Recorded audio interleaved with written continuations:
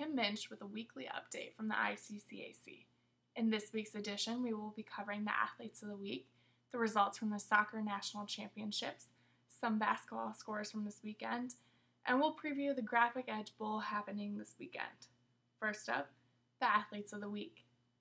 This week's men's basketball athlete of the week is Tony Collier from Ellsworth. Collier had 50 points and 9 rebounds in the game against Labette. Collier was 16 for 27 from the field, 6 for 10 from the three-point line, and sunk 12 of 14 free throws. The women's basketball athlete of the week is Abigail Osuro from Iowa Western. Osuro scored 39 points and 19 rebounds in the game against Cloud County.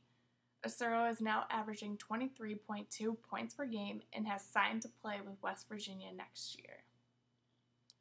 Next, the Division I men's soccer tournament took place November 18th through the 23rd in Tyler, Texas. In the semifinals, Iowa Western took on Yavapai and won 1-0, with the lone goal coming from Nick Melville in the 12th minute of the game.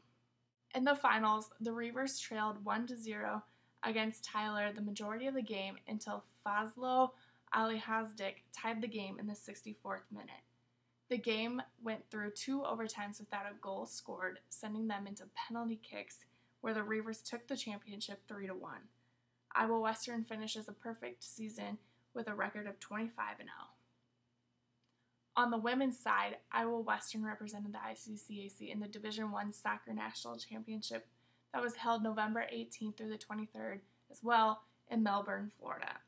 In the semifinals, Iowa Western went into penalty kicks with Laramie County and won 4-2 to send them to the championship game against Navarro.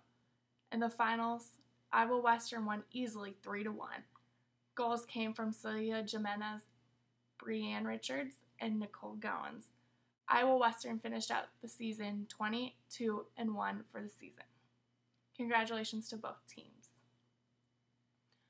Over the weekend, number 2 Indian Hills preserved their perfect record, escaping a near defeat against Northwest Florida State 89-88 in overtime. Sophomore guard Marcus Posley made a three-pointer at the buzzer to win. Ellsworth took on Labette in another very close battle and lost 103-104. Leading scorer for the Panthers was Athlete of the Week Tony Collier, who had 50 points and 9 rebounds and 8 blocks. On the women's side, Marshalltown and Ellsworth traveled to Kansas City, Missouri to take part in the MCC Penn Valley Classic. On Friday, Marshalltown took on Lewis and Clark and won easily 73-38. Leading scorer was forward Mackenzie Gott with 15 points, followed by Jasmine Howe with 13. Ellsworth took on MCC Penn Valley and won 79-64 also on Friday. On Saturday, Ellsworth lost a close one, 66-59. Marshalltown pulled out another big win over MCC Penn Valley, 77-42. Leading the way for the Tigers was Kaylee Sick with 21 points and 9 rebounds. Finally, the 2013 Graphic Edge Bowl takes place this Sunday, December 8th, starting at 11 a.m., with 2 games being played in Cedar Falls, Iowa at the Unidome. Game 1 will feature Iowa Central taking on number 7 Rochester, and in Game 2, number 3 Iowa Western will take on number 5 Butler in a rematch of last year's national title game. Tickets are all general admission, $13 for adults and $8 for students, and will be sold at the west entrance of the Unidome on game day. As always, check us out on our website at www.iccac.org for more information on all things sports in the ICCAC.